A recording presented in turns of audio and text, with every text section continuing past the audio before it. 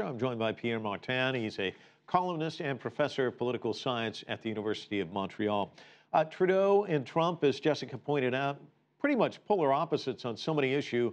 What's your takeaway of this meeting so far?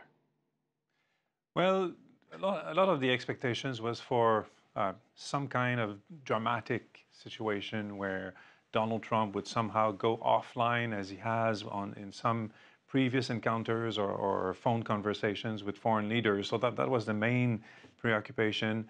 Things went smoothly. Everything was very much scripted, and nothing particularly significant went offline. But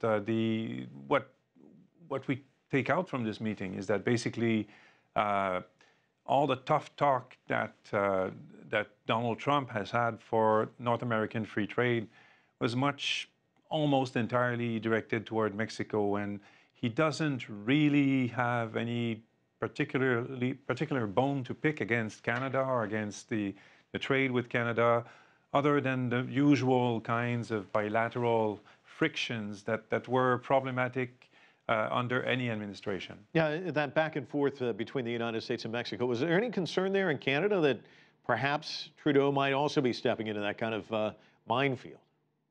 Mm-hmm.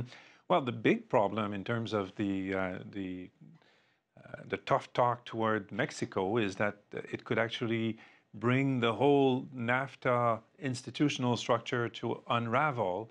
And that's something that is very much unsettling for Canadians doing business with the United States, because they depend on very much the same kind of structural, institutional infrastructure. And if there is a sudden move to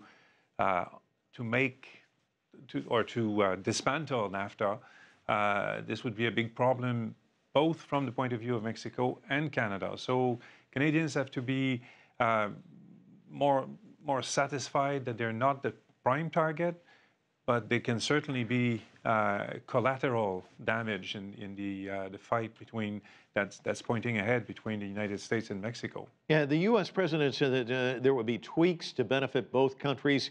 What do you think those tweaks might look like? And is there a need for tweaks when it comes to the relationship between Canada and the United States? I mean, we're talking billions traded on a daily basis.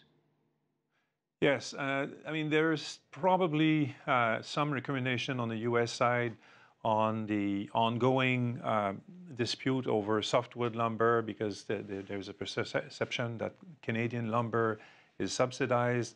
There's also an intention on the part of the Trump administration to launch a large-scale infrastructure building project, which would bring billions and billions of public spending on infrastructure, and where Canadian firms, under the terms of NAFTA, might have the right to bid competitively with U.S. firms.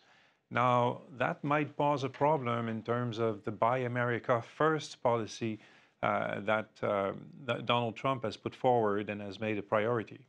Talk to me about this task force, a whopper of a title, the United States-Canada Council for the Advancement of Women Business Leaders and Female Entrepreneurs. This is something that Trudeau cares passionately about, isn't it? It is. I'm not too sure exactly what the point of the whole council is. I hear was an initiative that came from the Canadian side. It's probably good politics and good personal politics to involve Mr. Trump's daughter in the relationship, so that she becomes part of the broad constituency that the Canadian government has an interest in keeping on its side in the U.S. and in terms of building up a closer relationship with the Trump administration, even though there are some major ideological, policy, and also somewhat personal differences between the two leaders. So it's a good way to favor a more personal relationship that would go through his daughter, who we all know has a large place in his entourage. Pierre, thanks so much for your time and your analysis. Appreciate it.